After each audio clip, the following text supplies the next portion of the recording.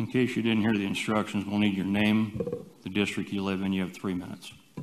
I heard the instructions. My name is Robert Nabauer, Jr. I live in the Ocotillo district. I'm here to report to the council a very ugly incident involving the mayor out at the Gila River Arena on June 12th, 2021, after the UFC Fight Night event. I work at the arena. My job after events like that is to exit people out of the parking garage safely. We have 2 exits.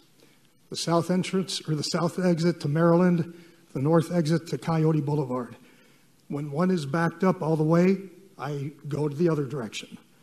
At the moment the mayor and I had our encounter, I was directing traffic out to the north entrance, or the north exit rather. The line had backed up. The south exit was backed up all the way to the gate. The mayor was in line to exit the north. He whipped around the line, started speeding to the south exit. I jumped in front of his car. I had to.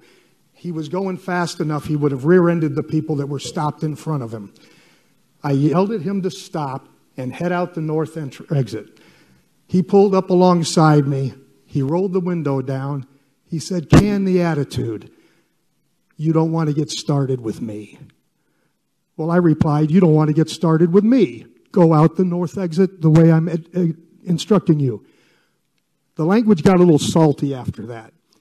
The mayor, after a little bit of an exchange, and he was holding up traffic, he refused to go.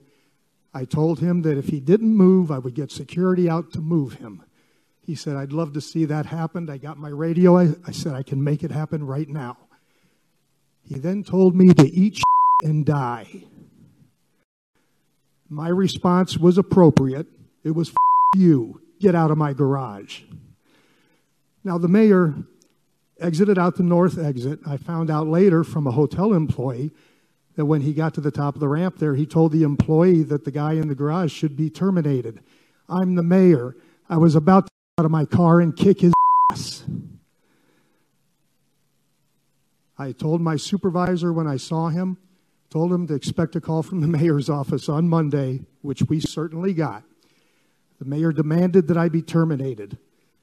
Mayor, I'm sure your city manager has already let you know, didn't happen.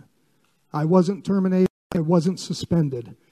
And sir, if you'd like to kick my ass, I'd be happy to meet you at any boxing gym in the valley. We'll put on the gloves and get in the ring and I'll give you a shot at the title.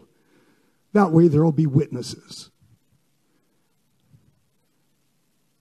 Now the city manager is aware of this. He called the arena management. Time's up, sir. Absolutely. He's very concerned about how this will affect the next election. Okay, folks, with that, the adjournment, there being no further business before this council tonight, I'd like to thank everyone for, well, most everybody for attending tonight's meeting. There's no objection from this council. This meeting is adjourned.